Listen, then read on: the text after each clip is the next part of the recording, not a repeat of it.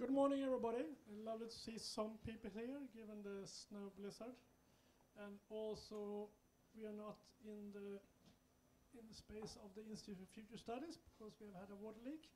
Everything has been conspiring against this great talk we're going to have today. So I'm extra happy to have Paul Levin here, who's going to talk about what does the future hold for the Swedish NATO accession process.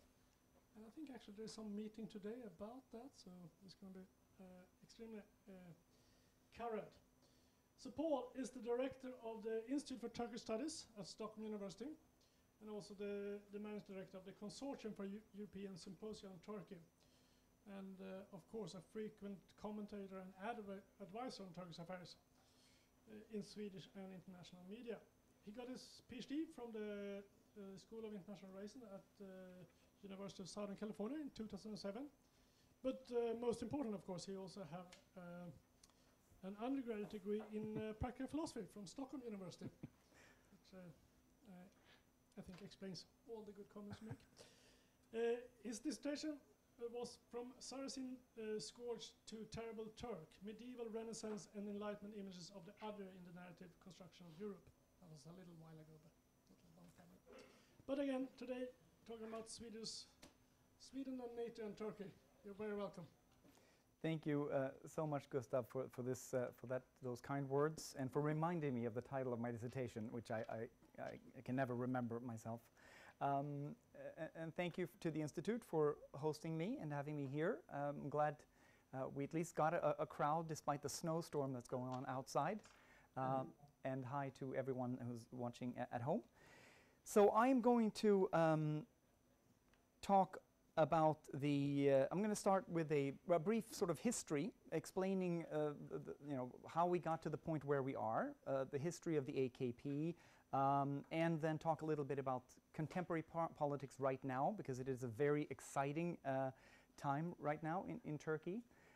And then, having discussed the politics of Turkey and the upcoming elections, I will then go on to talk about the Swedish and Finnish NATO application and the negotiations that are ongoing. And then I hope we can have a discussion.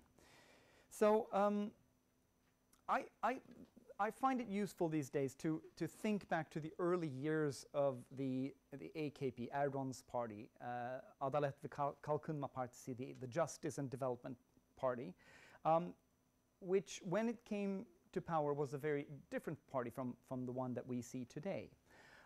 Turkey had been a democratic country at that time with multi-party elections since 1950, but it was also a democracy with limitations under what is often described as military tutelage. Periods of more or less dysfunctional politics, weak coalition politics, or populist leaders who turned increasingly authoritarian, and widespread societal strife were interrupted regularly, 1960, 1971, 1980, with striking regularity, in fact, by military coups. And those are just the big coups. There have been additional interventions, failed and successful. And even though the military would hand over power rather quickly again to civilian leaders, they also would set the limits for what was considered acceptable politics. So they set the broad boundaries of acceptable politics in Turkey: secular, non-communist, and non-separatist, if you will.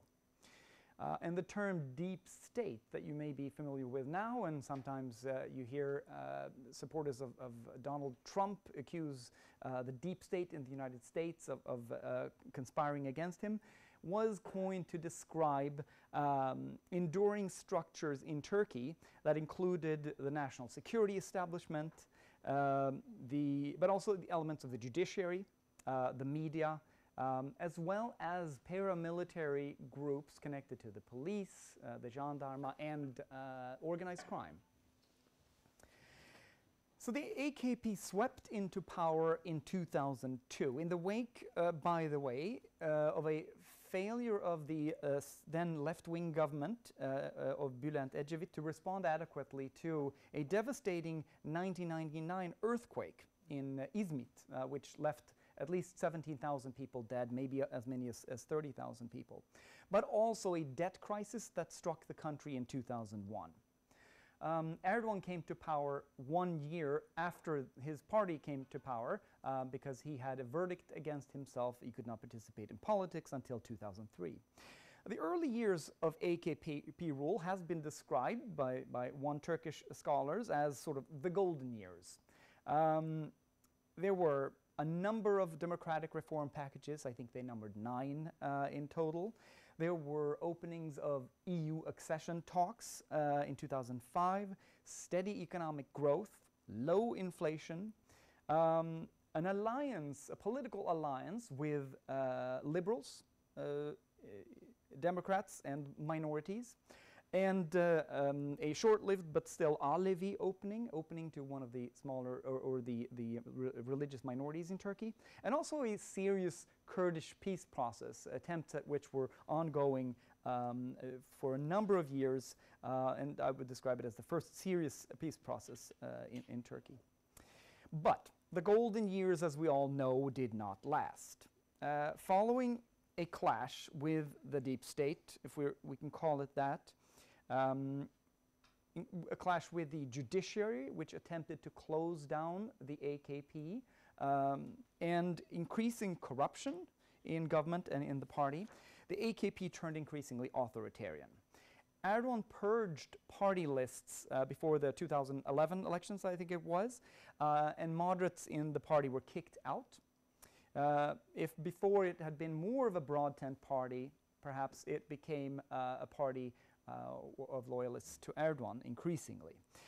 He cooperated with the better educated Gülen movement, a religious Sunni religious movement in Turkey, to pack various parts of the state apparatus, including the judiciary, the finance ministry, and police. And after jointly, together with the Gülen movement, defeating their secular Kemalist opponents in the deep state, if you will, a war over the spoils of victory emerged between the two. The Gülen-Erdogan fight turned rather vicious with successive purges of Gülenists from the state and likely culminated in the attempted coup in 2016. Erdogan may have had advanced warning of the coup. He may even have let it go on, run its course. But on balance, I would say that it looks like it was initiated by Gülenists who had infiltrated the armed forces. The caveat is, we don't know exactly what happened at that night. There are still question marks. I don't know if we will ever know, but on balance, that is my best estimation. In 2015, Erdogan lost the majority in parliament. He did so when the pro-Kurdish party, the HDP, the People's Democratic Party, led by the charismatic Selahattin Demirtas, passed the 10%, very high threshold to parliament, the 10% threshold for the very first time. Demirtas also rejected what many thought was an implicit deal between the state and the imprisoned PKK leader, Abdullah Öcalan. And the deal was believed to be that the PKK and the HDP, the pro-Kurdish party, would agree to support Erdogan's quest to establish a strong presidential system. He had run out of terms for his as prime minister, and he wanted to establish a consolidated power, switch to a president, and be able to lead the country from that position. But Demirtas then rejected that deal and vowed very forcefully in a famous and very brief speech that he would not support Erdogan's bid for the presidency.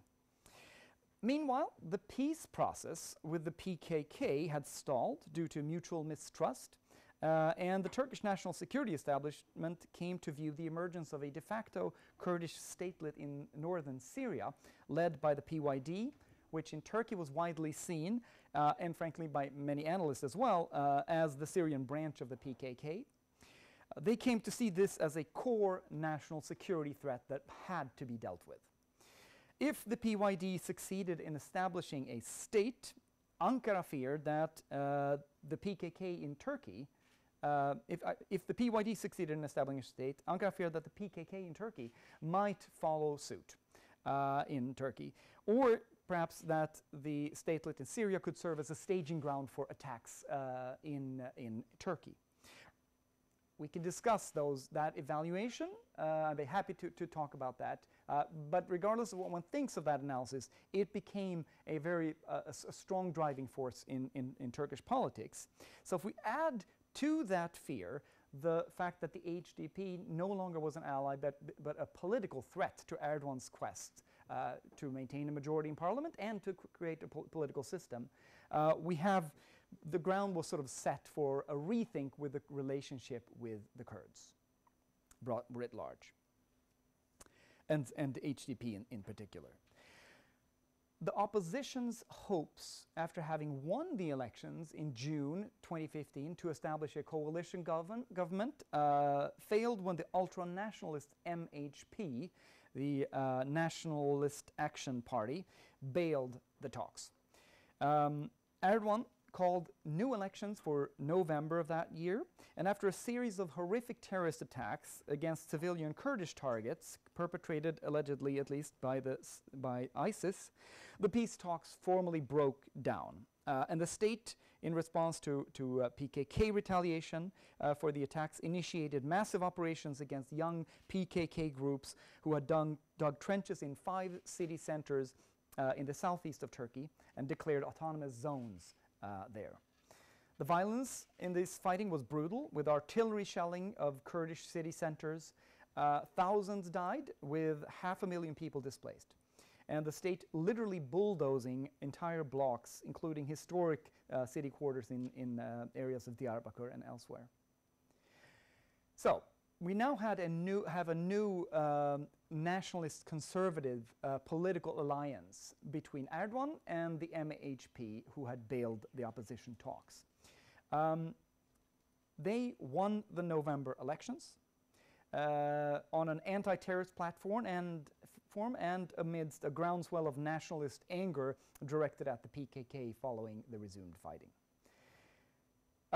1 year before, in 2014, ISIS had nearly taken the Kurdish town in Syria named Kobane at the border to Turkey. You might remember this. There were pictures in international media of female Kurdish fighters fighting against ISIS terrorists, and it became sort of a cause célèbre for many, I think, also in the West. Meanwhile, Turkish troops stood by and did nothing to stop them. Ankara appeared perfectly content to let ISIS defeat what it saw as an even worse threat to itself in the PKK and its allied YPG militia. An international outcry, however, led the United States to provide the Kurdish YPG militia and the all-women's YPJ with intelligence and air support. That allowed them to push the ISIS fighters back. This marked a shift from earlier unsuccessful attempts by the US and Turkey to jointly train and equip rebel groups of various jihadist radical leanings to fight Assad as well as ISIS. That had been attempted. It was a Turkish proposition. The US worked with Turkey on this, and those were not successful. They were quickly defeated by ISIS. Instead, the Kurdish militias in Syria turned out to be much better organized and a better ally in the fight against ISIS. And this shift by the United States, followed by other members of the international coalition against ISIS, is, I think, at the core of much of Ankara's dissatisfaction and disgruntlement with its NATO allies. Following the coup in 2016, the attempted coup, Erdogan consolidated his authoritarian grip on power. He described the coup as a godsend because it showed him who his enemies were. And during an extended state of emergency, he used the power of decree to, among other things, effect purges of dissidents in the academy, as well as and along with Gülenists. Anybody connected to or accused of being connected to the Gülen movement was purged from academia, from the state apparatus, and elsewhere.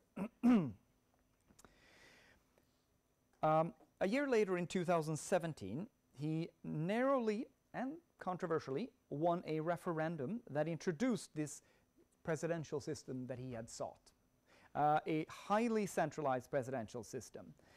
And a host of laws restricting internet freedoms, civil society were introduced. Of the 65 mayors that the pro-Kurdish HDP won, only 48 were deposed. And instead, the mayorship was taken over by trustees appointed by Ankara. 6 additional mayors, HDP elected mayors, were never actually given their mandates, and the position was taken up by the runner-up instead, which in all those cases were AKP candidates. Thousands of HDP members and activists were jailed, including the party leader Selahattin Demirtas and his female co-chair, Figen Yüksekdağ. Turkey was no longer a democracy. However, it is also not a fully fledged dictatorship, if I'm to use that maybe non-scholarly term, however one which would wish to conceptualize it. Competitive authoritarianism or electoral autocracy, I think, are better monikers or quite widely used. And that means that Turkey has mostly free, with the exception of jailed HDP candidates and a now ongoing attempt to close the pro-Kurdish HDP, but mostly the elections are free, but they are unfair. We have extensive neo-patrimonialism, cronyism, state control indirectly of mainstream media, although not all, a large number of imprisoned journalists, but again, not all.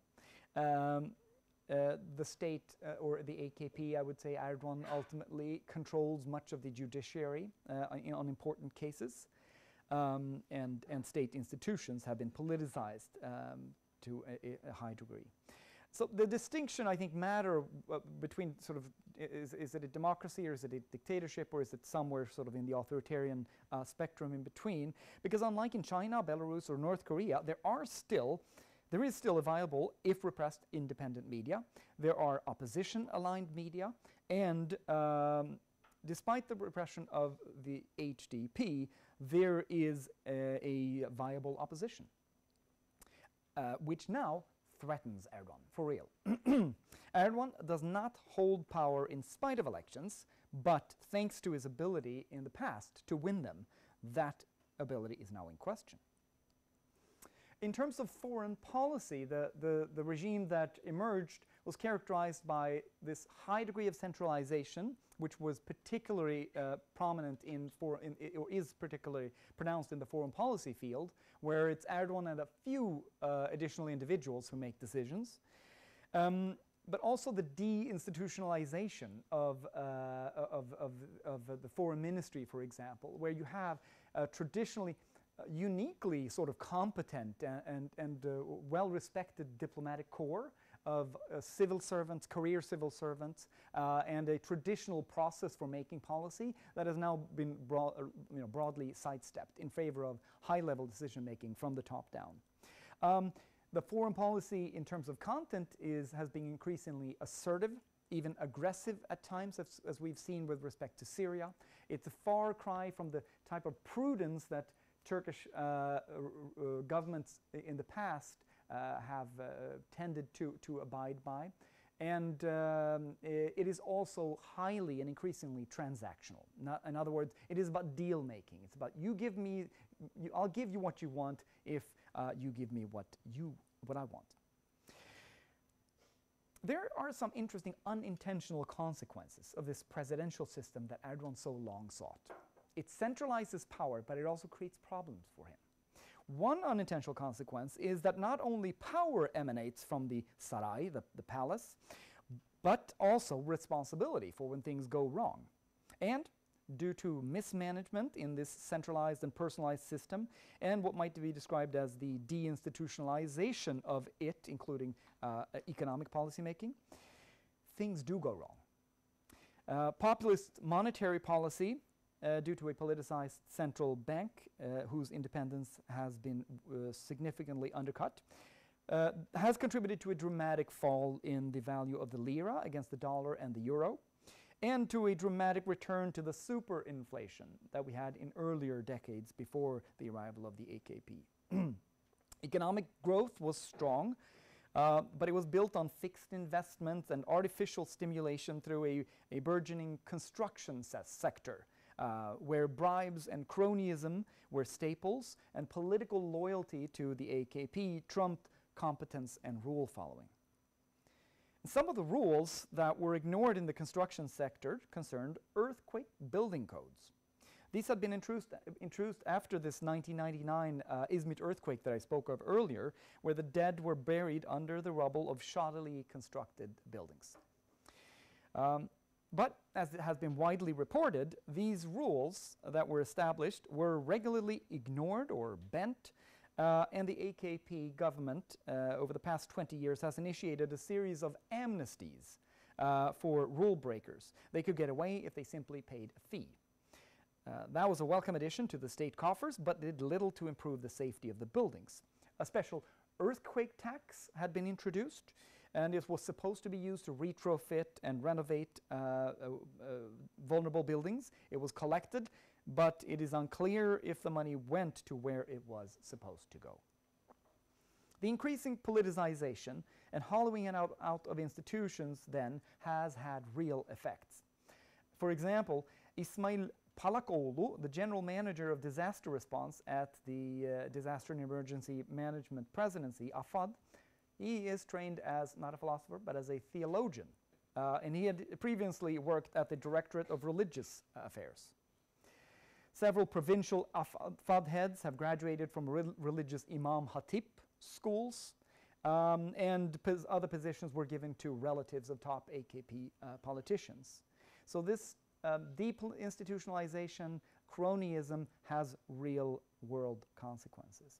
And a second unintended consequence of this new presidential system was that it introduced bottlenecks. You would think that a one-man system would be powerful and effective. You could just take swift decisions. But somebody told me once, I don't know if it's true, but they said that Erdogan gets several hundred decision items on his desk every day. And he's not able to get through even a sort of a fraction of it. He becomes a bottleneck. And he appears to have become a bottleneck in the initial response to this devastating earthquake. So let me talk a little bit about that earthquake. Two devastating earthquakes struck the town of, they centered around the town of Marash, Kahramanmaraş, on February 6th. Both of them were very sizable. And both the bottlenecks in the presidential system and the deinstitutionalization and politicization of the state apparatus hampered the initial response, one could argue. The suppression of independent civil society also hurt independent aid efforts that attempted to circumvent the slow state initial response. 11 cities were hit. Turkish, Kurdish, Arab, and Alevi populations in these cities. Half of all of the country's 3.7 or so million Syrian refugees live in areas affected by the earthquake. Some have even now fled back to Syria because the situation has been so difficult in Turkey for them. And since then, there have been, I think, over 7,500 aftershocks, including two, or I should say, as well as two additional earthquakes that are considered so big that they are regular earthquakes in their own right. And the official death toll stands at over 46,000 last I checked. It's a day or two old. But the true figure is, of course, higher. We don't know how much higher, but it might be multiple times higher than that, several multiples. Nearly 2 million people are displaced, and more than 160,000 buildings were wholly or partially destroyed. It is really difficult to fathom the destruction.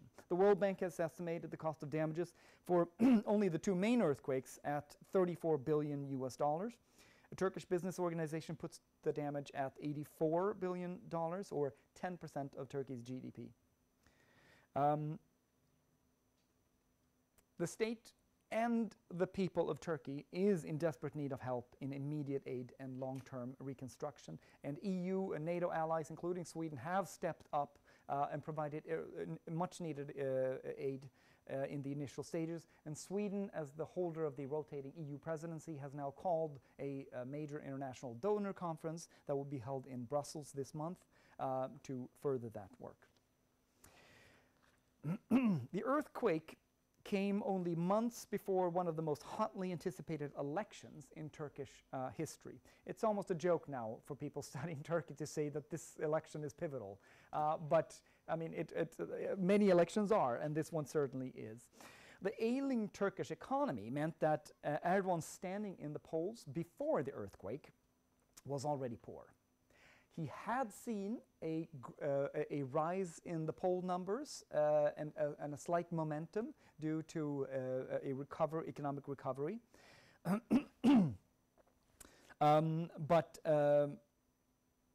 Yeah, I've spoken about the fact that the centralized presidential system puts the spotlight on Erdogan when things go wrong. And a third unintended consequence of this system that he himself installed is that he won't be able to count on a high threshold to parliament and coalitions to cobble together a majority. When he first came into power, he got single-handedly, AKP got over 50% in parliament with only, I think it was 34% of the popular vote, due to the high level threshold and many parties not getting into parliament and therefore their votes being spoiled. Now he needs a majority.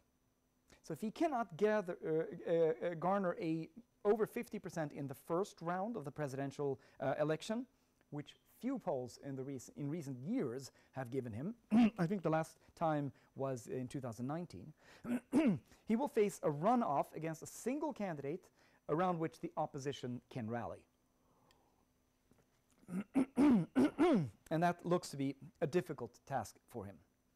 The opposition has gotten organized into what they call a table of six. It's a motley crew of everything from Islamists to conservative former Erdogan ministers who have jumped ship and were being kicked out, as well as a large ultra-nationalist party that splintered from this MHP that sided with Erdogan in 2015. And it's led by the Kemalist Social Democratic Party, the Republican People's Party, or the CHP. And this coalition, just 2 days ago, finally, and after some last-minute drama, agreed to put forth a joint candidate. This was the rather lackluster and aging leader of the largest party, the CHP. He's a candidate who, for all his mediocrity perhaps as a campaigner, still has been able to unify the opposition. The only major opposition party that is not in the table of six is the pro-Kurdish HDP that I spoke about. And this is, I think, pretty much by mutual agreement, as it would be equally difficult for the HDP to sit down with the Turkish ultra-nationalists as it would be for the latter to sit down with the HDP. I think that the pro-Kurdish party HDP is likely to field their own candidate in the first round. And I think that they do so because they intend to show the rest of the opposition how strong they are. They might get around 10 to 12%. And they want to show the opposition that their vote is needed to defeat Erdogan in a second round. And with that, gain a better bargaining position in order that the next opposition, if there is such an opposition victory, the next government will not be able to ignore the Kurdish issue. They want a reboot of the peace process. The most recent poll came out only yesterday. It showed the opposition candidate at 56%. It's only one poll, and polls in Turkey one should take with a big grain of salt. But it showed the opposition candidate leading Erdogan by 13 percentage points. That's a big lead. And the momentum that Erdogan appears to have had before the earthquake has been reversed, it seems. So while Erdogan has control over the Accession Kurulu, the election authority, while he also controls the courts, it would be very difficult for him, I think, to try to bridge that kind of a gap through foul play. We have seen alleged instances of foul play in the past, including local elections in Ankara 2015 and perhaps also in this referendum 2017 over the presidential system.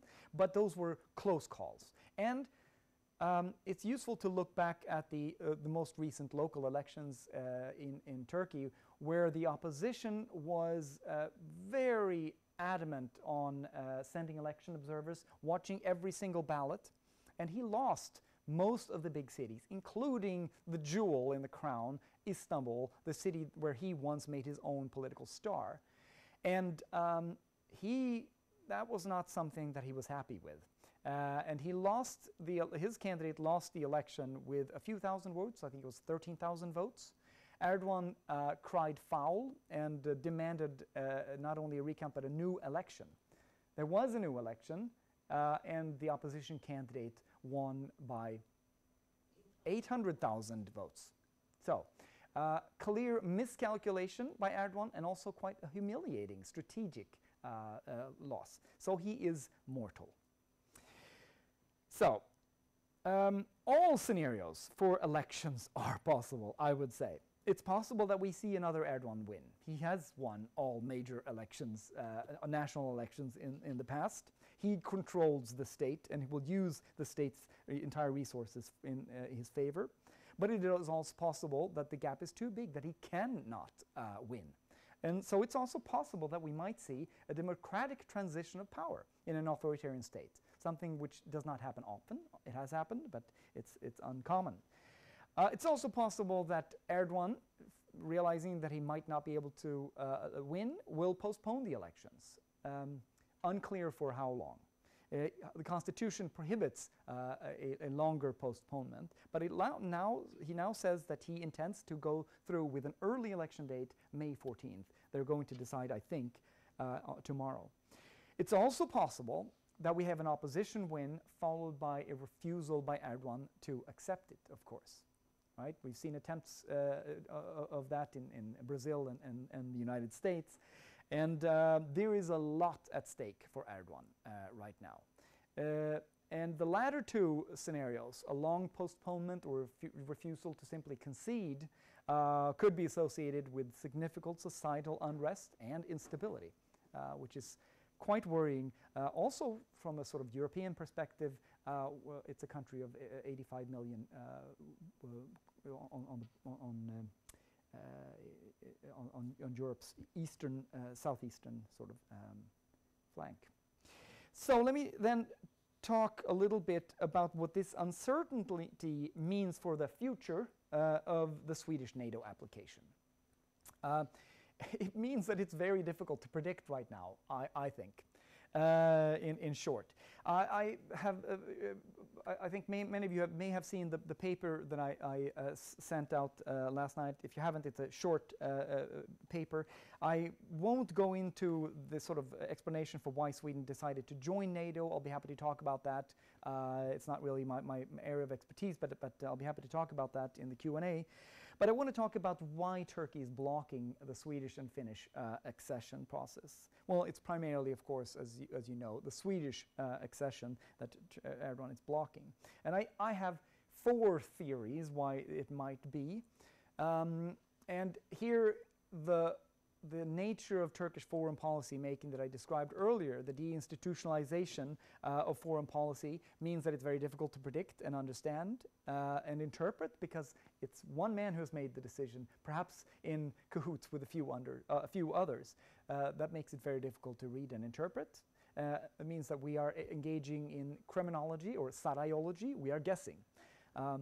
And also the Turkish increasing transactional nature of foreign policy making is something that we see very clearly here throughout these explanations.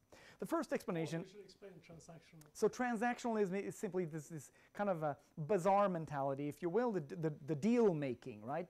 I'll give you what you want, but only if you give me what I want, as opposed to sort of we're allies, we share values, we are in this together, we have a long-term sort of enlightened self-interest that collaboration in the long run will be good for both of us, and I'll make some concessions, right now in the hope that it'll be beneficial for all of us in the long run. Erdogan is very transactional, very focused on making deals. So the first explanation, I think, and I don't think one can dismiss this, is that I think Ankara really means what it says. when it criticized Sweden. I think I might stand out a little bit among Turkey analysts. Many Turkey analysts tend to dismiss the notion that this is actually about Sweden and the PKK, and say it has to do with other things. And I agree. It has a sort of, you know, it's a degree of naivete perhaps, just to say I'll take Erdogan on his words. But the thing is, the PKK issue in Turkey is such a deeply emotional issue, and it's such a core national security interest according to the Turkish national security establishment that one should not ignore it, I think. And as we have seen, the disagreements over allies regarding the relationship to the PYD, which Turkey then views as the PKK in Syria, has been at the core of disagreements. And Turkey has blocked NATO plans on 2 earlier occasions, and in both cases, it either had to do with the PKK and PYD, or the solution included concessions on those fronts.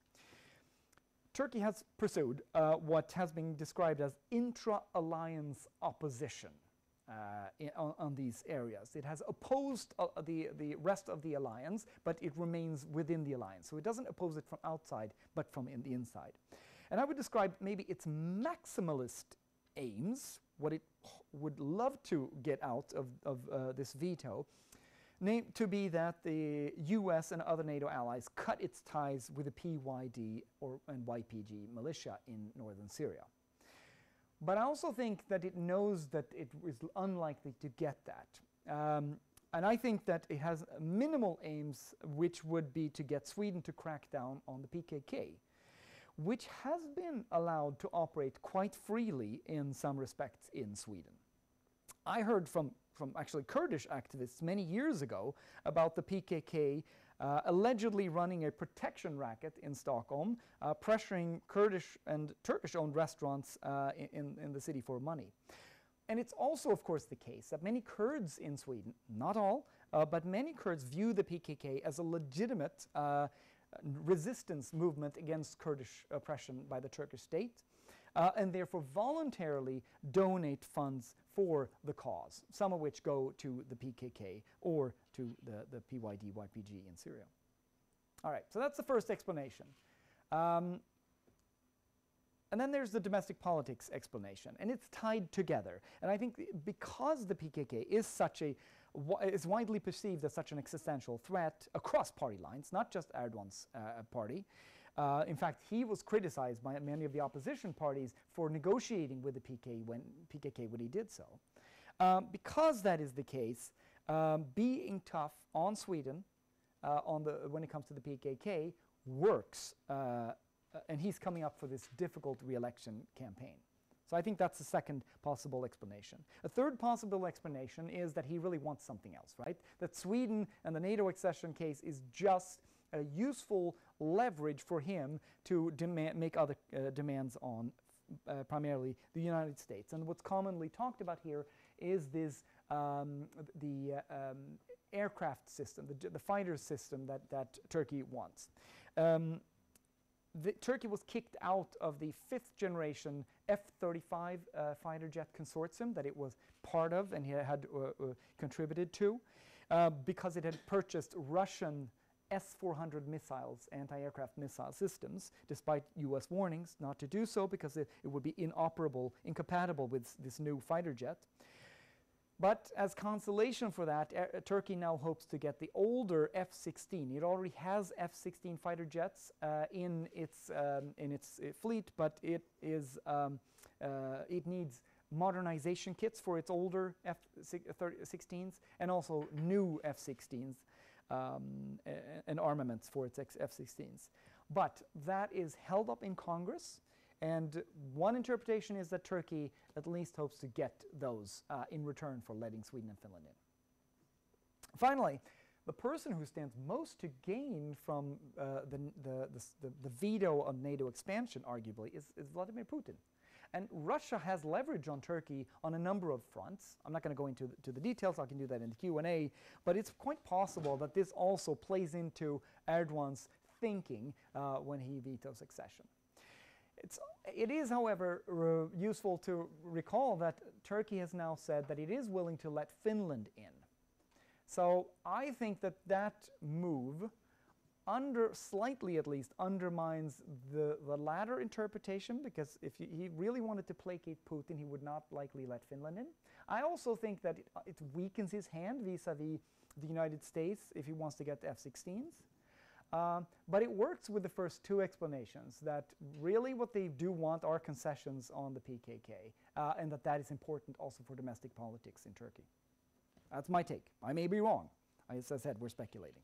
So one question I often hear is people in exasperation are asking, why are we even negotiating with Turkey? We're joining NATO. We're not joining Turkey. Well, so Turkey made demands on Sweden, primarily. Finland also, but primarily Sweden. And Sweden early on got signals from the United States that it was not interested in sort of stepping in between. I think that the United States, Biden did not want to be a target of blackmail, if you will, from Turkey. He also feared that U.S.-Turkish relations were so bad that if the U.S. intervened, it may actually hurt prospects for NATO accession rather than help it. So Sweden was told, I think, behind the scenes that, look, you need to first negotiate with Turkey. You're trying to join an alliance of which Turkey is a member. Turkey is expressing national security concerns. The alliance typically talks about those as legitimate national security concerns. And a new member can't come in and say, we dismiss that. You have to talk to them and address them. And I think also by negotiating with Sweden, Sweden was also sending a signal to other NATO allies.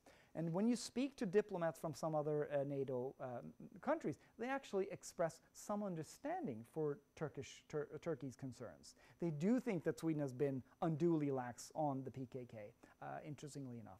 So I think by making this wholehearted effort to negotiate, which has been receiving a lot of criticism in Sweden from many quarters, it was also a signal to other allies, including the United States, which then on the eve of the NATO summit in Madrid in June of last year could step in and offer the last little incentive. At that time it was a promise to try to push the F-16s through, and also a meeting with Biden, which Erdogan desperately wanted. And with that last little push and the Swedish concessions, the Social Democratic government at that time enabled to get Turkey's signature on this trilateral memorandum, where Sweden and Finland specified what it agreed to do in order to alleviate Turkey's concerns, and thereby become invitees. So it is thanks to that memorandum that Sweden has now been, the accession protocols have now been ratified by 28 member states. Only 2 remain, Hungary and Turkey. Right? So the memorandum, by the way, was a proposal, I understand, by the Secretary General of NATO, Jens Stoltenberg. It was his idea. And though one can criticize it for being rather vague, the vagueness of it allowed a quick agreement to be made. It also makes it difficult to determine when Sweden is done implementing it. Right? So that's kind of part of the problem.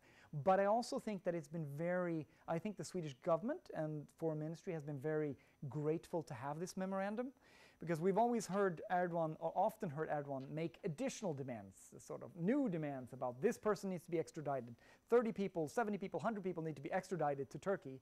And what Sweden can do and has done is to say, okay, we hear you, and we promise to implement the memorandum, in which it doesn't say anything about those new demands. I don't have time, so I have a few minutes left, but to really sort of look at what Sweden has done in the policy paper that I sent out to you, I have a table where I go through the 7 concrete items that Sweden committed to do, and I sort of make an evaluation on those. And the summary evaluation would be that I think right now the Secretary General of NATO and the Swedish Prime Minister are right in saying that Sweden has taken action on all 7 fronts. Has it concluded implementation on all those fronts? Well, some of these steps include, commitments to fight terror consistently. I mean, when can you be said to have implemented that? So it's very hard to determine. And at some point, I think Ankara will just have to make a decision that, well, we trust that you will continue to implement this. Actual implementation is an ongoing process that could go on forever, and we're not going to wait forever. So we've had a deep crisis in the negotiations and a pause for a few months after the demonstrations in Sweden where people waved PKK flags, hung an effigy of Erdogan by its feet, along with a threatening video saying that pictures of Mussolini hanging, also his dead body hanging upside down, saying that this will be your fate too if you don't resign. Then also demonstrators rolled out huge pictures of Erdogan's face and treaded on them on the streets of Stockholm. And of course, we had the infamous Quran burning incident. This all led to a deep crisis, but the earthquake and some time appears to have cooled sentiments off a little bit, and talks have now, will now be resumed. And the Swedish delegation, led by Oskar Stenström and the National Security Advisor, I believe, will be meeting with their counterparts from Ankara and Helsinki in Brussels today. And today is also where I think the Swedish government is presenting and will make a decision on the last bit of anti-terrorist law that it has proposed. A law, by the way, that was criticized by the Legislative Council in Sweden, an advisory council, but they intend to go through with it anyway. Yes, so I'm sort of out of time, and I... Don't worry if you want to take a bit more time. Take a bit more time, yeah. I mean, what I have will take a little bit too long, maybe. But of course, one of the big questions in Sweden, and for many people in Sweden, is what this will mean for the Kurds, both in Sweden and in Turkey and in Syria. If Turkey moves forward with closing down the HDP, for example, will the current Swedish government object strenuously, as they probably would have otherwise. There's fears among many Kurds in Sweden that Kurdish activists might be extradited or deported. I think those fears are somewhat exaggerated. No Swedish citizens will ever be extradited. I think we won't see any extraditions at all of terrorist suspects. But we have seen deportations of terrorist suspects, people accused of links to the PKK. I don't know the evidentiary basis because it's SAPO that makes those determinations, and they're classified. But we saw one person being deported in 2020, so far before the process started. And we've seen two people being deported since this process started. SAPO's determinations in those cases predate the current negotiations. They go back 1 or 2 years. So the migration agency, SAPO doesn't say anything, but the migration agency says that we're implementing laws, we're not violating the autonomy of agencies, we're not facing undue pressure. One person was supposed to be or deported, and then the migration agency decided that he would be, face persecution or risk face persecution if sent home. So he was given extended permits to stay. But there are some 30 or so Kurds in Sweden who have either sought asylum or residency for other reasons, where SAPO, the Swedish Security Services, have made a determination, classified again, that they have ties to the PKK. And those 30-some people do face potential deportation. So I do think that we can expect for more deportations. And I think that it would be fair to say that at least this autonomy of Swedish agencies, that is at the hallmark of sort of the unique Swedish model of public administration, I have a publication on that, believe it or not, is now at least being challenged. I don't think that there's evidence to say that it has been undermined or weakened, but it is being challenged right now, and we'll have to see how well it holds up. So I think I'll stop there, and then we can continue the conversation.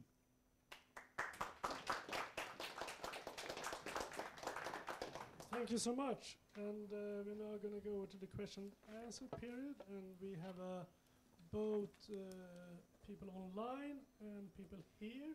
For you online, it should work as usual, that you write the question in the chat. And please write your, since we like to field questions from different fields, please write your field and also your name, of course. We also take follow-up questions. That's a finger here in the, if you're here, or just write follow-up, and then the person you're following up if you write it in the chat box. And in the minutes your turn to question, we will just put you, so say, online here so we see you. Well, so we're going to start there. Actually, I'm going to take the opportunity quickly to ask a question a little bit what you said about, I thought it was so interesting, but it wasn't clear what you said. I mean, one question is the probability of if Erdogan have a clear electoral loss, will he resign? And what is his power to stay? And the second one is, given the earthquake, why can't he postpone the elections, having some kind of state of emergency thing? Or you said, you know, constitutionally he can't postpone it very much further, but if he does a state of emergency, I would guess he could. And I was actually rather surprised that he still says he's going to have it on 14th of May. I think those are good questions. You know, good questions, and I don't know if I have the answer to that question. So I would say I would amplify the questions and hope to get an answer somewhere. But if I were to attempt to answer them, and again, I mean, it is speculation. What is the problem? I mean, this is something when I speak to people in Turkey who are sort of in the know, this is what I ask them. Because, I mean, it's an extraordinary situation. We might have a situation where we have a leader who cannot win. I'm exaggerating. It's at least, it could be a tight race potentially, but it could be that he cannot win and that he cannot afford to lose, right? So that is a potentially very, very volatile situation. And you know, what is he willing and able to do in order to stay in power? I think that's, you know, when some people that I speak to believe. And frankly, the interesting thing is most people who are in Turkey are a little bit more sanguine about this than experts outside and also people in exile. Because people in Turkey, including the opposition supporters, they seem to think that he does not have the ability and he would not be able to use the military, the state, the monopoly of violence, if you will, of the state to remain in power.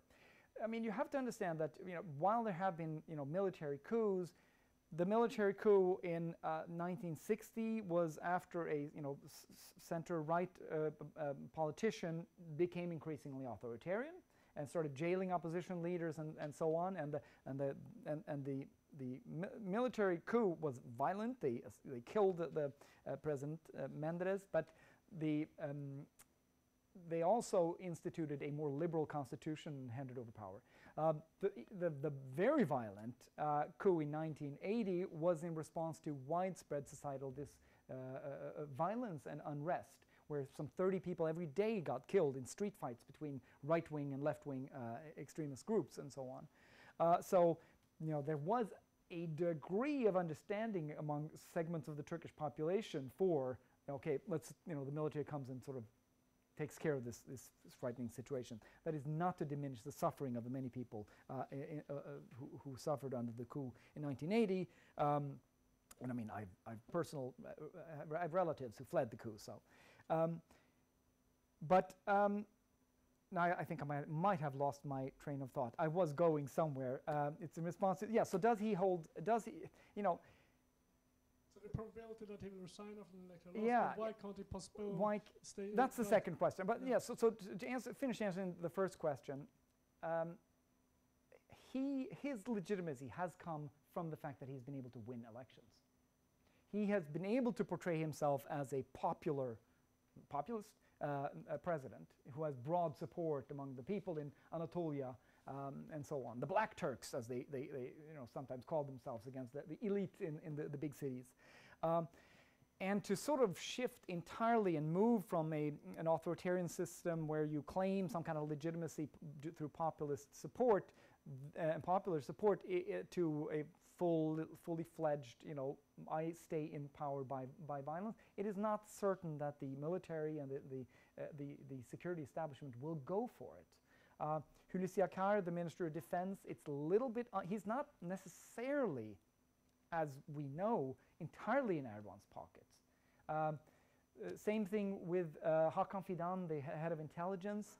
He did not come in as Erdogan's personal sort of ally. They've shown themselves loyal, but the extent of their loyalty, it's unclear. So I think it's a good question. I don't know the answer, but a lot of Turkish insightful people think that he probably cannot. Yeah. I don't know if they're right. Right. The second question, why did he not postpone the elections? Yeah, I still can. He still can. I mean, tomorrow they're going to. I hear that the election authority is going to make the decision, and he's still saying that it's going to be May 14th. I think, like you, if he sees that he can't win on May 14th, why would he go on with the election? But the Constitution does not allow for a longer postponement. I think it allows for, in Turkey there's this thing called OHAL, the state of emergency. There are different categories, and the Constitution does not allow for a postponement for, I think, longer than a month due to emergencies like natural disasters. It has to be a war. So, there's a wag the dog theory, right, that he will start some kind of a war. And before the earthquake, there was a lot of saber rattling between Greece and Turkey. Greece also heading to elections, I think. I don't know exactly when they are. But that was a fear. But earthquake diplomacy, Greek aid to Turkey, Greek rescue workers being there and pulling people out of rubble, and the Greek foreign minister visiting Turkey, offering his condolences, all of those things that would make that more difficult. Also, I think there's very little appetite in Turkey right now, given the magnitude of this horrible disaster, to invade northern Syria, which Erdogan has been wanting to do for a long time, but has been stopped by the US and Russia and Assad. So, you might be a lucky guy. All the roads are closed off. Yes, it's not if I were Erdogan, I would not be content right now. But it's safe to bet. It has been safe to bet on Erdogan for 20 years. He holds all the levers of power. Who knows? Who knows what he might pull off? Okay, come back to that. But I'm going to give the word to Folke. Now, how does it work with the microphone now? Okay. So Folke, can you speak with his loud and very impressive voice? Yes. Thank you so much for this presentation. So interesting. I have two just questions about the background. I don't know much about Turkey, and I feel that I need a little bit more.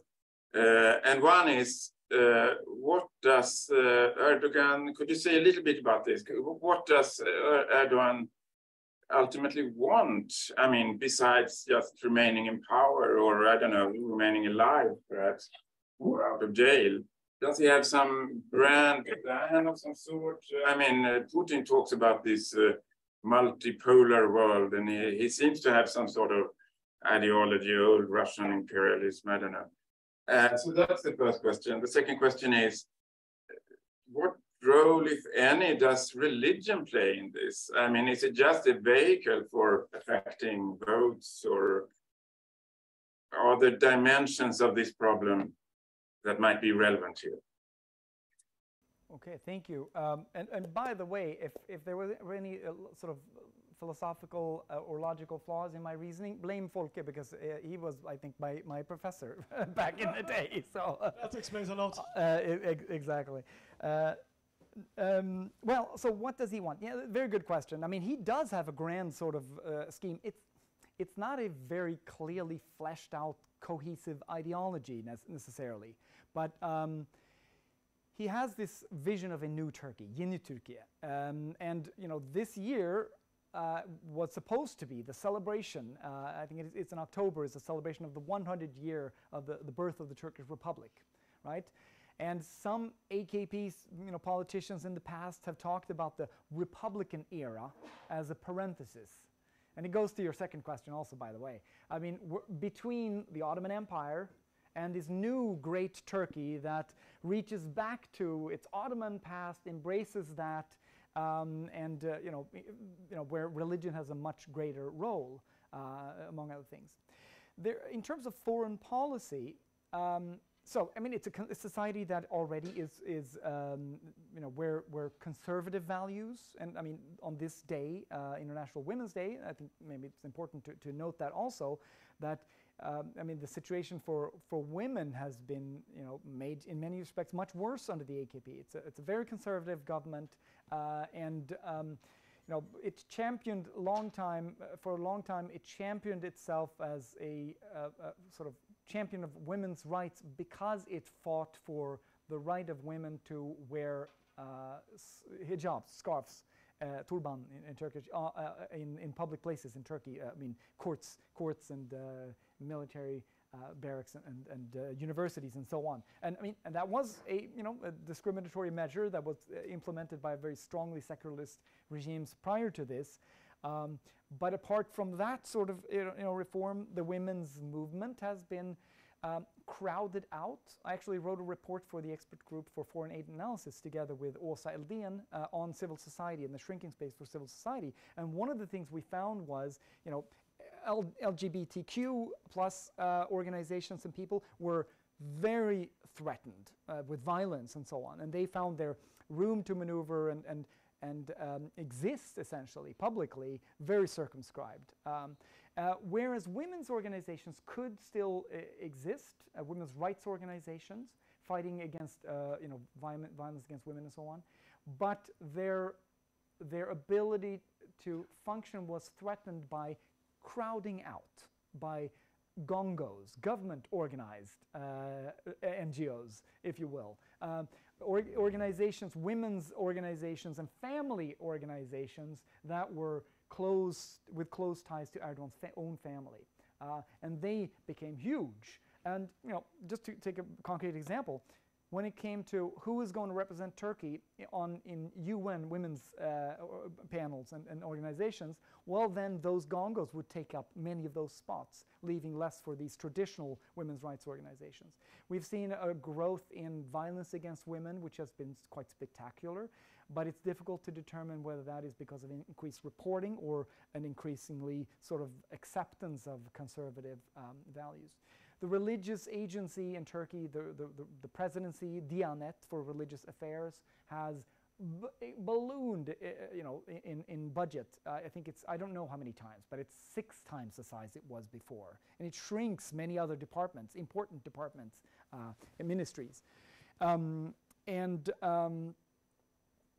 So religion has played a very important role. There's been an expansion of these religious schools that were originally intended to train imams. Therefore, they're called Imam Hatip schools. But they came to be an alternative to regular schools instead. And they do not necessarily offer very good training. Turkey is not operating under Sharia law or anything like that. And there's a strong sort of secularist tradition, but the secularist tradition in Turkey is different from what you might think of it. Turkish secularism was always that the government took charge of religion through this Diyanet, this directorate. So all the imams and all the Friday prayers and so on are produced by the Diyanet and then read by the imams and so on. And that was a way for earlier secular governments, and also after the coup in 1980, later right-wing governments, to take control of religiosity, sometimes use it to fight communism and so on in the 1980s, but also make sure that it doesn't become a threat to the state. With Erdogan, I would say it has become part of the state, so it is an integral element. But Erdogan, he's a power politician. He's also a pragmatic politician. So piousness is part of their appeal, but it's it's not I think perhaps essential to the way that they rule the country. Happy with that, Folke? Then let me just follow up on that, because something you didn't mention in your talk, and maybe because it's nonsense, but some people think that this plays into what Erdogan is doing, and also his strong reactions to this burning of the effigy and the burning of the Quran, especially. Forgot the effigy, the burning of the Quran by this right-wing extremists like Paludan. And is that in Erdogan's vision, connecting to Folke's question, is that kind of leadership of the Muslim world, and to be like the protector of Islam. Yes. And probably then, if you believe in this, that there might have been some connection by then Indonesia started protesting, and that is not, so this probably is contact in between there. So rather that another thing that is driving this, and it has to do with perhaps with electoral ambitions, is that by getting this help by, so say, burning Quran, Erdogan can step in and show, yeah, I'm the defender of Islam, of the Muslim world, and I would help him in the election. Yes. So you didn't mention that as well. I didn't, and also thank you for doing that. And that also brings me back to Folke's original question about the worldview and so on. And there is this sense that Turkey, you often hear Erdogan when he talks about the West and the EU and NATO and so on, that they think, he says things like, they think that we're the Turkey of old. They think they can treat us any way they want. And I think this period of EU accession, where there was high degree of conditionality, where Erdogan was and Turkey was continuously lectured and had to adapt. That was a sort of humiliating period. It's almost like the Chinese century of humiliation. It wasn't a century, but now with Sweden the tables are turned, and so there is this sense of Turkey as a regional power, a major power that needs to be reckoned with and taken seriously. And Erdogan as a leader, using the Ottoman heritage and the sort of the Turkic, the wide swaths of the Turkic world that reaches all the way up to China, right? And being a leader of the Islamic world as well. All of these come together, giving Turkey what one of Erdogan's former foreign ministers and now opposition party member Ahmet Davutoğlu called strategic depth, right? And that goes into the Russian-Chinese worldview, that what we now have is not a world order dominated by the United States and Europe, but it is a multipolar world with China and Russia, Brazil, India, Turkey, and that means that NATO membership is still important to Turkey, but it's just one of Turkey's many legs. Turkey now pursues a multipolar and assertive independent. They talk sometimes about strategic autonomy, just like we in the EU sometimes aspire to that as well. So, yeah. So then next on the list is Karim. Thank you. This was super interesting. So I have a question with regards to the future. And we know that regardless of if Erdogan wins or loses the current election, he will, sooner or later leave the stage. He is mortal after all. But so I think a question about the future is to what extent, assuming that, as you said, that PKK is a security threat to the Turkish state. Well, certainly perceived as such by many Turks. To what extent can we expect a different policy with regards to the Kurds, PKK, and affiliated organizations like the YPG and so on, from a different coalition or from a different set of ruling elites? So I'm thinking about the question from a kind of realist international relations perspective, where security threats and threats to the state or perceived threats to the state are paramount and are going to be very important regardless of ideology. So yeah, No, it's an excellent question. I mean, I think realism has a lot to offer. I don't view the state as sort of a black box, though. I think that the opposition, for the very reasons that you outlined, that this transcends party lines, and that the national security establishment in Turkey is really concerned about the YPG in Syria. That's not something that an opposition government could sort of let go of. So I expect an opposition government to also, want to make a show of insisting that Sweden sort of implements the memorandum. But I do think that, given that the opposition has said that they want to resume talks with the EU, open up the EU accession negotiations, which I think is unrealistic, but they clearly show an interest in that, and that they want better relations with NATO allies, I expect them to that they would ratify. I don't think that they would necessarily fold instantly, but I think that they Sweden. I mean, the thing is, Sweden can now show that Sweden has made quite significant concessions. I mean, Turkey has pushed Sweden quite far when it comes to, especially the YPG. Sweden has now gone further in distancing itself from these Kurdish militias in Syria than pretty much any other NATO country, most at least. With these new anti-terror laws and so on, I think it is a sort of a real shift and something that they can show the next government. But it's a good question, and I don't think one should be flippant about it.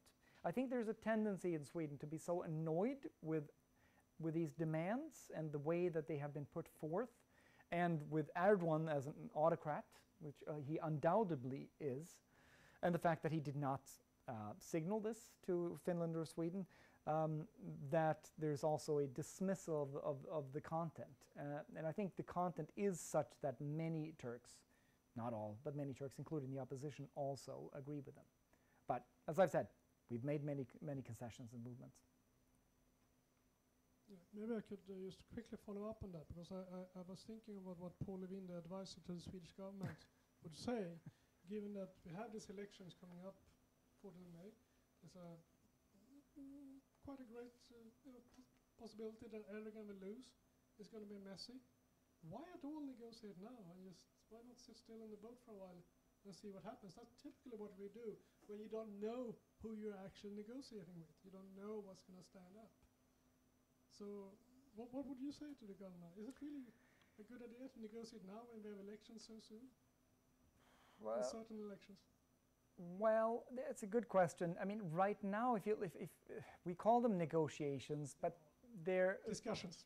Yeah, I mean, it's an ongoing process, and I think the government is saying that I don't know, Pacta sunt servanda. We've made this agreement with Turkey now, and we've said that we will implement it, and we will stand by that. And part of the implementation is to have these meetings between the groups. And I think they still do hold out hope that they might get a ratification before the next NATO summit on 11th and 12th of July in Vilnius. Is that reasonable or not to hope for that? I don't know. I wouldn't hold out hope. I should put my question a bit more precise. It's true that you can have meetings without really doing anything. It's just that sometimes when you're meeting, you should just go very slowly. Yeah. And try to what I've not say, we can maybe not do anything, because something's going to change anyway. So maybe they're doing that. We don't know that, but it seems the most reasonable, or at least the kind of negotiation 101 when you sit in a situation like this. Yeah, I think at this point to sort of say no when Turkey opens up, I think that would maybe not be wise. I've been critical publicly of some things. I felt that. Sending both Ulf Kristersson and then Billström as well, and then planning to send also the Speaker of Talmannen, the Speaker of Riksdagen, Speaker of the House of Parliament, and then also the Defense Minister was supposed to go. I felt that sending that kind of show of love bombing, if you will, love bombing Turkey without being sure that you get anything in return, I think that was unwise. I think maybe it was wise for Ulf Kristersson to go. Maybe it was unwise of Billström to go. I might have been content with Ulf Kristersson, because for Erdogan, who has been isolated for quite some time because of his belligerence, because of his policies towards the Kurds in Syria, having foreign dignitaries come and visit is a gain in itself. I mean, that's a win for him in the upcoming elections. He's seen as a statesman now who can wrest concessions from foreign powers. So I thought that, that is, given Turkey's transactional nature now in foreign policy, I would then hold off on those kind of gains or benefits or gifts to Turkey until after we've gotten something in return. So that would be but I do think that, the government is right to continue to implement the memoranda, because as we said in response to the previous question, even the opposition will want to be able to show their voters that Sweden has made concessions. There's more to be said about that, but we have a question here now from Joe Roses online. So if we can get him online, and let's see if this works. Joe, we can see you. Can we hear? Yeah, we can hear you, I think, too. So my question was actually on this same topic. So perhaps in a way it's a follow-up.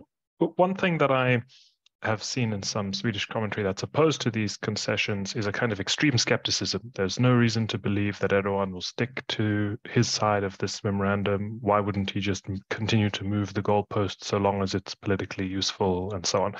So it's a sort of hypothetical question, because I'm imagining now that Erdogan continues to be in power. But what do you think of that? Does he actually stand to lose something by not allowing Sweden in, especially given what you said about some of the ambiguous items on the memorandum, such as continuing to oppose terrorism? What guarantees that it's a good faith transaction, that there will be something given in exchange?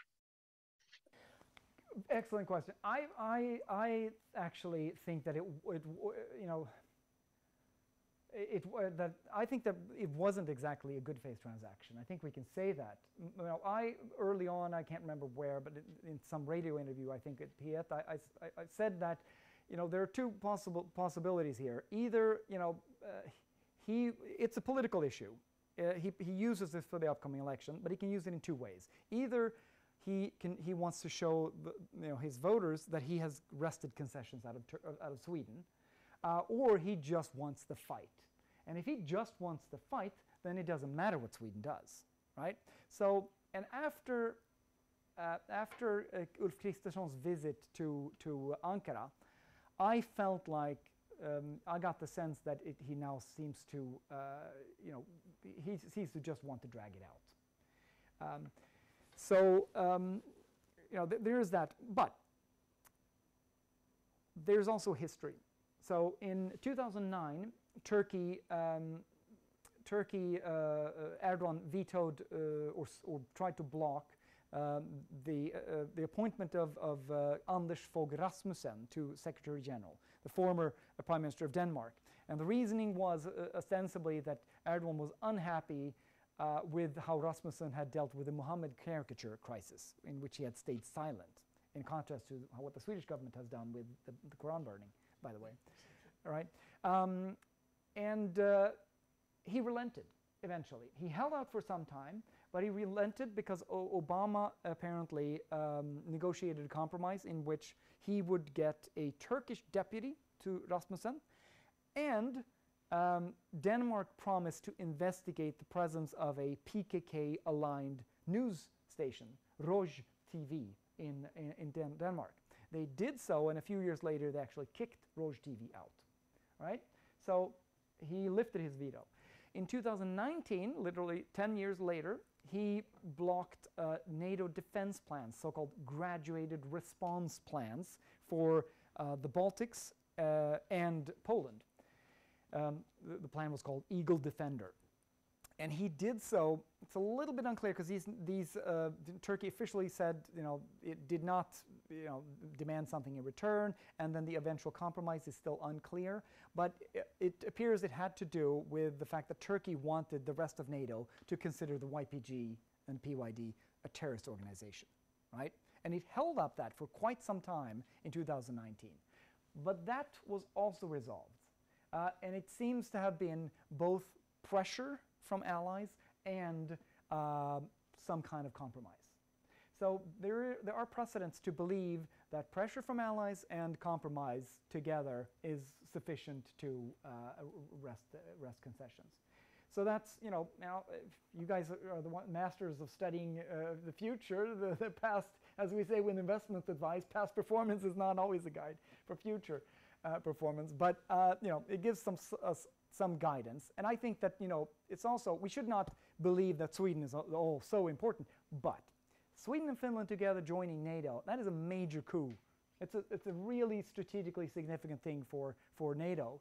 So I think that if Hungary were to ratify and Turkey continues to hold out, even though Sweden shows clearly that it has made painful, politically controversial concessions on the PKK and has done everything, as the Secretary General now says, that it promised to do, and Erdogan still holds out, I think Erdogan will come under increasing pressure from other NATO allies. That's my guess. One American Turkey expert who's well connected says, wrote a while ago, I have heard more people seriously discussing throwing Turkey out of NATO during the past 10 days than I heard in the past 10 years. Right? There is no clause in NATO to kick them out.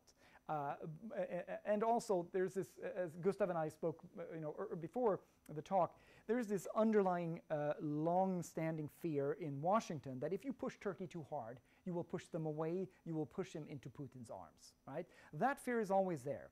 And Turkey is an important actor, regardless of what one thinks about it. It's NATO's second largest army. It's a competent army. It has now a growing and quite sophisticated defense industry. It connects the Black Sea to the Mediterranean. It was the country that negotiated the grain deal that potentially alleviated a global starvation catastrophe. It is the country that you had to negotiate when there was a refugee crisis originating in Syria, right? So it cannot be ignored. But yeah, anyway, I hope that's a response to your question. Why would that, Joe? Very interesting. I guess the thing that maybe I was missing was this picture about pressure from other NATO members. And it's interesting to hear a bit about what that might in fact look like. I mean, the Danish example, it sounds like it involved these concessions on issues of particular interest, like this Danish TV station or whatever it was. But I guess the question is who might facilitate that this time, given what you said earlier about Biden worrying about how the US's relationship with Turkey has degraded. But perhaps it's other NATO members. I don't really know, or if you think it will be kind of a collective voice from other NATO members who together could apply pressure. I don't know if you have anything else to say on that. Well, excellent question. Also, it's the question what I ask diplomats from other NATO allies when I speak to them. What are you doing? I mean, to help out? Are you doing anything? What can you do? I mean, so Germany has a very strong relationship to Turkey. It has extensive trade. It is very much unwilling to risk that relationship.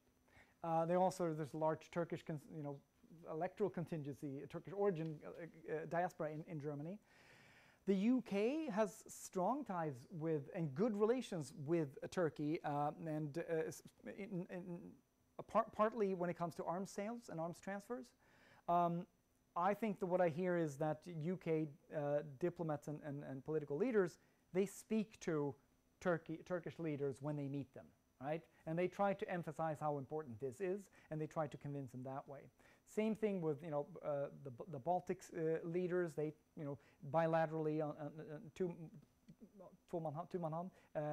face-to-face conversations with Turkish leaders. They also emphasize how important they think it is. So those are kind of soft pressures. But and then you have countries like Spain, which has strong economic ties to Turkey and has very long-standing good relations with Turkey. They could try to use that potentially, but many of these countries are unwilling to put that on the line. They want to retain that relationship and don't want to risk it. I think ultimately comes down to the United States as the leader of the alliance. The United States has the F-16s that it can give Turkey. Possibly, it's not clear, because even though the So it is one person who's holding it up in Congress. It's the ranking Democrat in the Senate Foreign Relations Committee. He's the one who says no. His wife is of Armenian descent, interestingly, I think Armenian Lebanese descent, and he has an Armenian and I think also Greek constituency in his home state. And he is, an advocate for human rights and democracy in Turkey, and he is very clear. He's not going to give this up to Turkey unless, Turkey does X, Y, and Z. So I'm not sure Biden can push it through Congress. When push comes to shove, maybe he can. But the United States also has sticks. I think this will take if Turkey consists in holding on to its veto, it will require both carrots and sticks. So F-16s are carrots, somewhat, by the way, humiliating carrots for Turkey, because they're not getting the F-35s, even though they paid a lot of money for it and contributed to the consortium. And Congress, if Congress is going to give Turkey F-16s, they will do it at the same time as they give Greece F-35s. So, right? And Congress, even for a while, had a clause that said, we will only give Turkey F-16s if it promises never to use it against Greece. And Turkey said, what? I mean, you can't tell us what. No. So they actually pulled that condition back. But the U.S. also has the potential to sanction Turkey. There are sanctions still being planned due to a sanctions evasion scheme involving a leading Turkish bank, Halkbank. So those sanctions have been decided, but they're yet to be implemented, or the nature of them is yet to be decided. So you could imagine a combination of carrots and sticks from the United States. But ultimately, I guess it will be diplomatic creativity also. Erdogan will have to make the calculation that at some point it costs him more to hold out than he stands to gain from it. And that's why, even though if he wins the elections,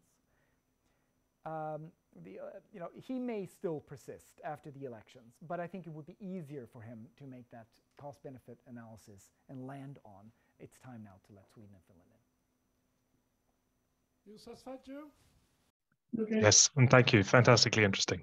Yeah. Let me just follow up on Joe's question, because I'm still a bit unclear about this thinking that, okay, so the idea is that, it's so important, or such a big win for NATO and United States to get Sweden and Finland into NATO. So therefore, different NATO countries will put pressure on Turkey. But let's say that Finland joins, and as you know, Sweden is extremely integrated already in NATO. I mean, it's a big win for NATO just to get Finland on the border to Russia, part of NATO. Why would it be so important, given how Sweden is integrated in NATO, to have Sweden in there? Why wouldn't that lose a little bit of interest as soon as you got Finland in there? I mean, really, you should ask this of somebody who is more versed in strategic. But I mean, I speak to them, and I've asked the question also. So I mean, I guess I can convey some of the, but the caveat: it's not exactly my area of expertise, I have to say. But I mean, it's not mine either. No, it has to do with defense planning in part. I understand that being a full member makes all the plans, and I mean also it's about burden sharing and how do you construct an arms industry. If you're a member of NATO, you could actually do some. There could be some division of labor. We have a strong air force and strong naval capabilities, for example, and so on. That means that we don't have to necessarily invest in everything. So that's one thing. These long-term sort of strategic kind of decisions, I think, are affected by whether you are actually a member or not. So let me reformulate the question. Is that, of course, it's interesting to get Sweden into NATO. Yeah. That's not. How important but the time. Yes. The urgency of time to push. I mean, you could say that that's why Turkey says that it will let Finland in, because it kind of takes the heat off Turkey a little bit. So I think there is that dimension to it. But yeah, I mean, the time urgency we felt in Sweden, or many in Sweden felt at the time of the invasion, right? In February last year, has been subsided also because the Russian armed forces that were supposed to be positioned on the Finnish and Baltic borders and so on, that they have been decimated in Ukraine. And the Russian armed forces have not shown themselves to be quite so formidable as many suspected or feared. So I do think the war in Ukraine has bought Sweden time. I do think that there's a slight less sense of urgency. But it's also about, it's about next year. Turkey time too, that's the thing. It has bought Turkey time when it comes to relation to Sweden, not for Finland. They obviously... Yeah, potentially. So somebody's maybe putting pressure on them for Finland, but not for Sweden. But you could also make the case that it's a little easier for Sweden to sit back in the boat, as people like to say it. But the current Swedish government is clearly not doing that. They're emphasizing how important it is continuously. But I mean, it also is the case that for reinforcements and troop movements and so on, and to make the Baltic Sea a NATO lake, and to have access to the unsinkable aircraft carrier that Gotland can be, all those things actually mean that it's important to have Sweden also, because you'd have to travel over Swedish territory and so on. So there are these issues, and then it becomes more complicated. And we have these bilateral agreements with the United States about advanced placements of materiel and so on. All those things we'd have to have individual agreements with other NATO countries and so on. And it also makes defense planning cooperation between Sweden and Finland, that is quite extensive, I understand, difficult. So there are a lot of reasons why NATO really want Sweden and Finland to join at the same time. But we've heard the Secretary General shift his rhetoric on that, saying that we want both to become members as soon as possible, but not necessarily at the same time. So good question. So we have a new question, I think, from the corner there. Skorai, sociologist and Speak up, freelance research assistant. I will have a question. I have a question about the nature of Turkish military. As you have said in your talk, Turkish military has been political tutelage in Turkish politics, and also was connected very much with the United States as the US's political arm in Turkish politics. 1980 coup d'etat. After 1980 coup d'etat, General Haig said, "Our boys did it." So, but after 2016, Turkish military was purged. NATO and US supporters were purged and replaced by Islamists. Present Turkish defense minister was chief of staff. He has Islamist tendencies. So do you think the second largest military in NATO now is an Islamic army, a Trojan horse in NATO? What do you think about the nature of Turkish military, which has been always political force as well? Yeah, I think it's another very good question, and it goes to the what we discussed earlier about what can Erdogan do if he were to lose power, because obviously if it is as you suggested it might be, that if it's an Islamist army and that it's sort of wholly in Erdogan's pocket, well then he can just the army can go out on the streets and he can wrest power by military means. I would just plead ignorance or say that I'm agnostic on the question. I don't know. I'm not an expert on the Turkish military, and it's very hard to read from the outside. He's had quite some time after the purges, as you mentioned, after the coup in 2016. But the extent, the existing army, had its own schooling system and this long-term socialization and training into the sort of Kemalist ethos of the Turkish army as the guardian of the unitary secular state, right? And it's very clear that Erdogan has tried to repopulate the armed forces, and they've opened up their own new training academies. And I think the new graduates are much more in line with sort of the dominant ideology of the state today. But it is still, to me, unclear the extent to which they have replaced all of the cadre, if you will. So I don't know the answer to that. And I don't know, as I said before, if I would consider Hulusi Akar entirely in Erdogan's pocket. I mean, he did show that he was loyal during the coup, although there's some question marks regarding his behaviors also. But I might be wrong here, but I think he came in as Abdullah Gül's man. I think, if I'm not mistaken, I may be wrong. But yeah, and Süleyman Soylu, the interior minister, who is another sort of component of this deep state, his ties are perhaps more with the MHP, right, and the nationalists. So there are a lot of question marks. I don't know. And then you have the Eurasianist components in the armed forces, right? They had a brief moment of sort of upsurge and position after the purge of the Gülenists. The Gülenists had targeted them, among others. But I think now my understanding is that they have been somewhat sidelined a little bit. But again, it's very hard to read from the outside. The gentleman in the... Yeah.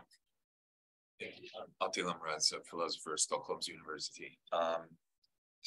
Thank you so much for this really interesting talk. And my question concerns, I think one of your answers concerning Gustav's question about what to look forward in terms of the elections. Why do we presume in the first place that they're going to take place when they are scheduled to take place? And it sort of struck me that throughout your talk, you mostly seem to have assumed sort of realist, pragmatist, power politic kind of motivational framework, but then suddenly you said, oh, but there's the Constitution. The Constitution says this cannot be done, but that can be done. And so if the context were a full-fledged democracy, then of course I wouldn't be surprised by this assumption of the legal sort of acting as a hard constraint on political sphere of agency. But I would love to hear a little bit more about what reasons there are to assume the same in the Turkish context. So is it that, say, the army stands behind the constitution in some ways, or is it some other political actor that you presume to be there, or Erdogan just doesn't have constitution making majority at this point? So yeah, what is behind this? Well, every single question I get is really good, and that's no exception. So, I mean, it could be that I'm a little naive. I'm a blue-eyed Swede, right? But it's also, I think, this is where why I wanted to make the distinction between, Turkey is not a democracy, but it's also not Belarus. So Turks have a long history and gotten used to the fact that their vote matters, and that things are done broadly speaking in a legal manner. At the same time, there's some instances, Erdogan with the presidential system, one of the arguments in favor of that. Now I may be confusing things now, but I mean the argument was something like, look, it's already this system, even though he's not supposed to have the powers that he wields, he has them. So let's just make this situation legal, right? So that speaks in favor of your kind of question mark around the extent to which the constitution matters. There's also the case of when he built the saray that I spoke about, his palace. Right? There were concerns that it was illegal because it was built on environmentally protected grounds, and I think he literally just said, "Okay, stop me then," right? So, but to lose an election and then just, or to just not have an election, that is a major step.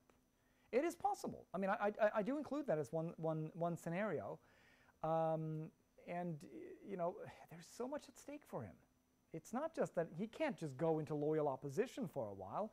You know, he risks persecution, prosecution, and who knows? Maybe he would even fear the Gaddafi fate or something like that. So polarization is so deep. He's driven polarization so deep. The hatred is so deep. The extent of alleged corruption is so vast, and so on that, you know, I do think that one has to hold that as a possibility. But you know, but when speaking to people in the opposition, they're surprisingly convinced that that's unthinkable. And it has to do with, I think, the fact that even despite the regular military incursions, Turks and the increasing authoritarianism in Turkey now, Turks consider Turkey to be a traditionally democratic state, and they would not accept that. That's what I hear. But they may be wrong. Well, time goes unfortunately very fast when you have an extremely interesting discussion about a very actual topic. So I'm afraid the time is out, and join me in thanking Paul for this fantastic seminar. Thank you very much. And thanks for the wonderful questions. Now, as I said, we have a little bit of an unusual schedule this term because we had a water leak in our seminar room. But we have a seminar coming up April 19 together with Rutgers University. I think we have a title for that now, but I don't have it. Tim, do you know the title? No. I don't think so. Okay, but it will be coming up soon. And then on May 10th, we have Ottmar Edenhofer from his Professor of Climate Economics, who will talk, and hopefully then we will be back in the seminar. There might also be other seminars coming up, so do look at our homepage. Thank you very much.